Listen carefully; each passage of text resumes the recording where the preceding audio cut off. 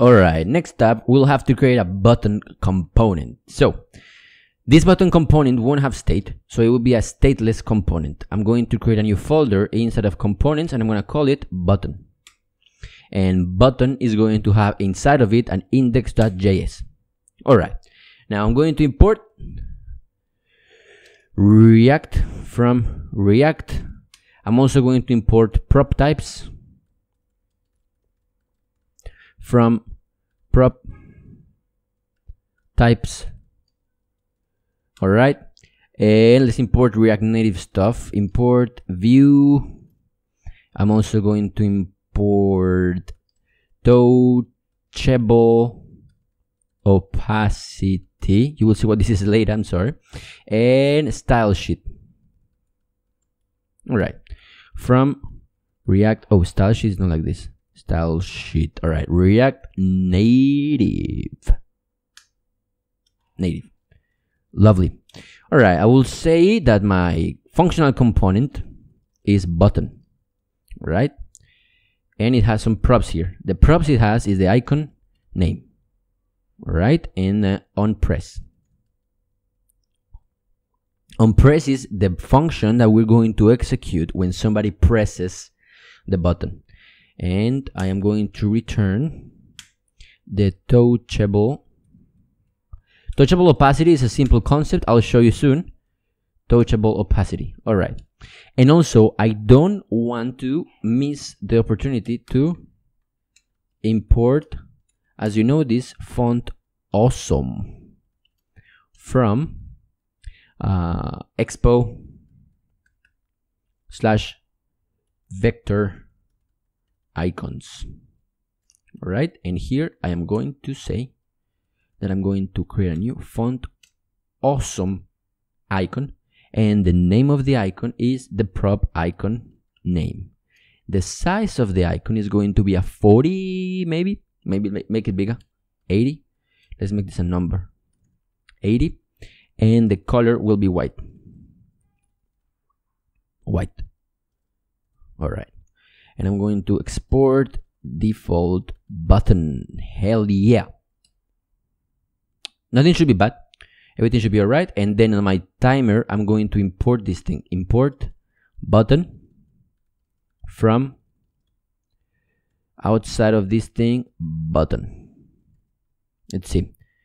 It's gonna refresh, no errors, alright. And buttons here is going to say button and button, alright. And for icon name, first icon name that I'm gonna create is, let's look at it.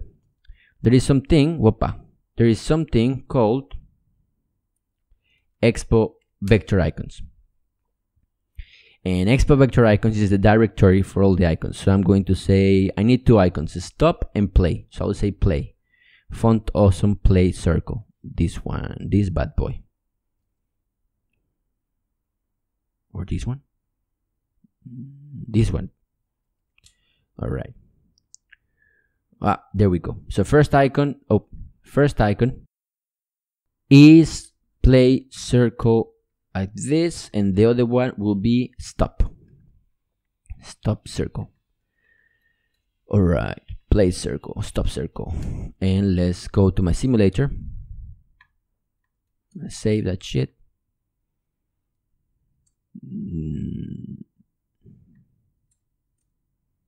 And it looks like my simulator just abandoned me. So I'll have to Command R, refresh.